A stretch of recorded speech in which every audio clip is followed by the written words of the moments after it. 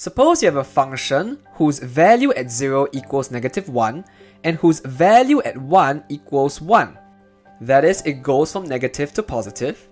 And suppose this function is continuous. Does this function have an x-intercept? Well, you might be wondering, well, isn't it obvious? It's right there. And you are right. But it turns out that this particular function does not have a formula for this x-intercept. Using this same idea, we can try to approximate this particular x-intercept, or at least the first few decimal values for the x-intercept. Consider the function values at 0 and at 1 respectively, and compute the function value at the midpoint.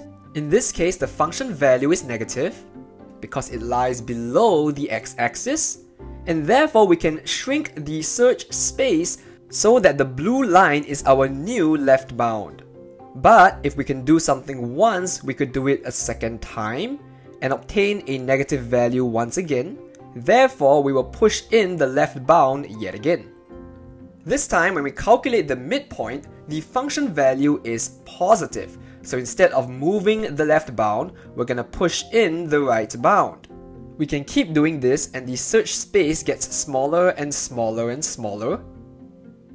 And ideally, this point converges to the root that we are interested in finding. As we close in, the approximation of this root gets finer and finer. And this does converge to the desired root.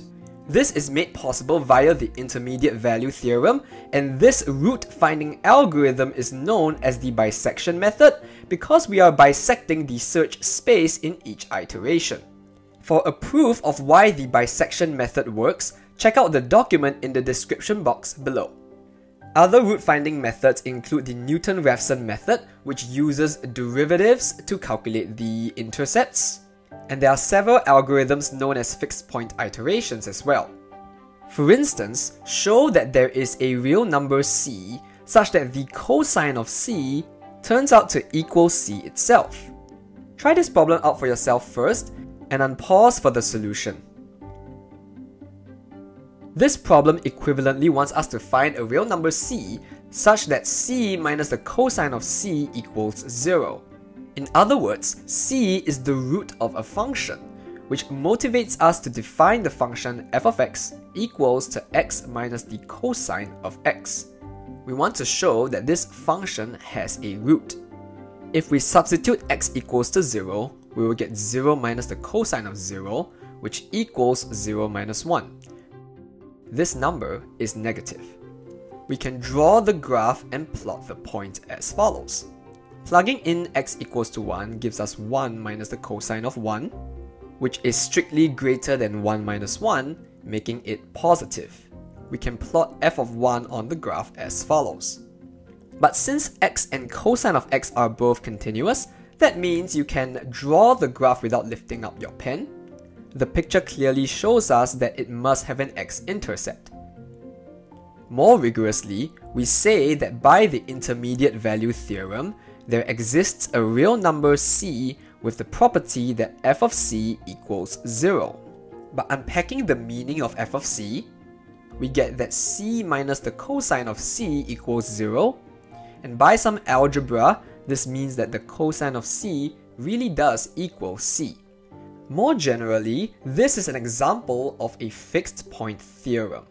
The Banach fixed point theorem, common in real analysis, can be generalized to the Brouwer fixed point theorem in topology, and further generalized to the Katukani fixed point theorem used in game theory, which the mathematician John Nash used to prove the existence of Nash equilibria.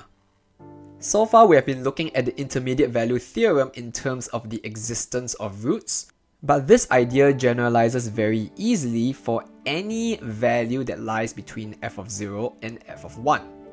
If the function is continuous, it must intersect the line y equals to m at least once.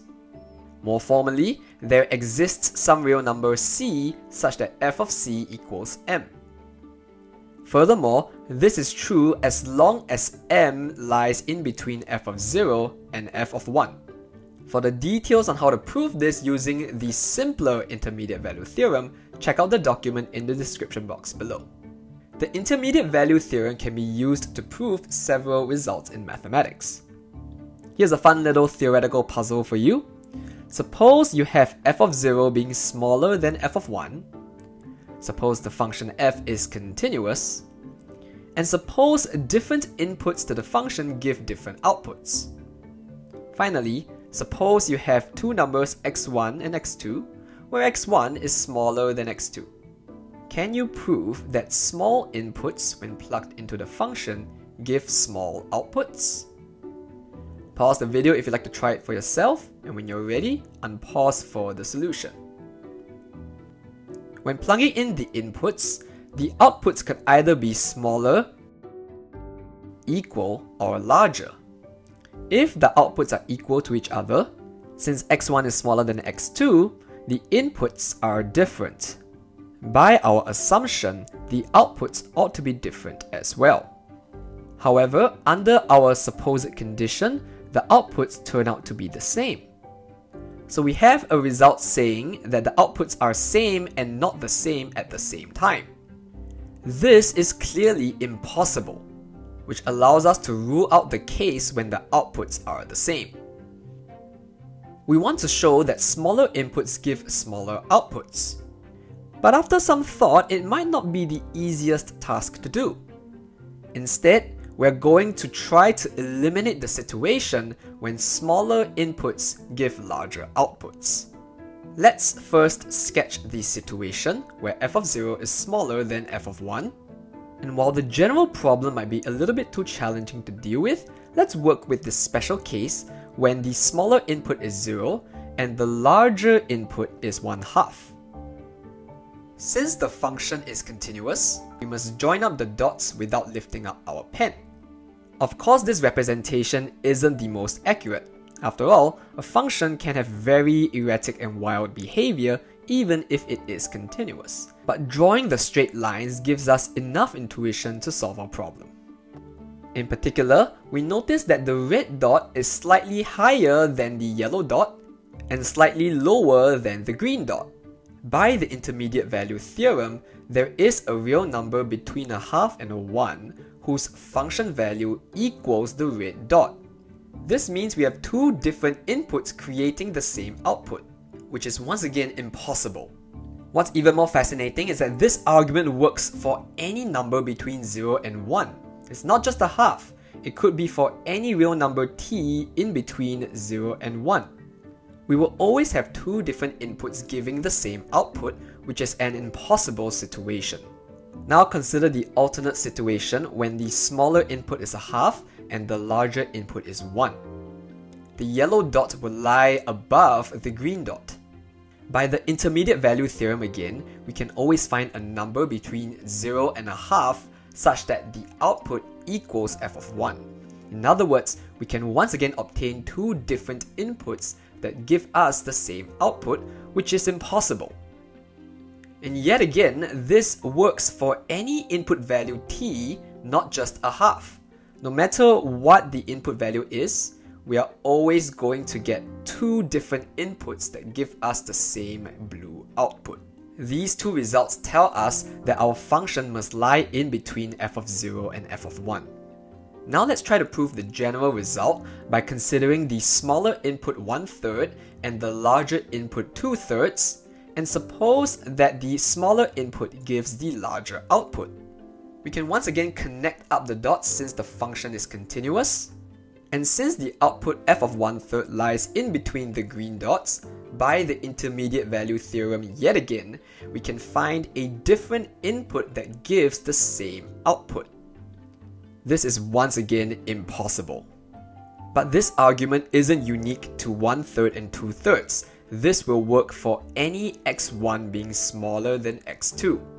As long as x1 and x2 are between 0 and 1, we will always have two different inputs that give the same output, which is impossible.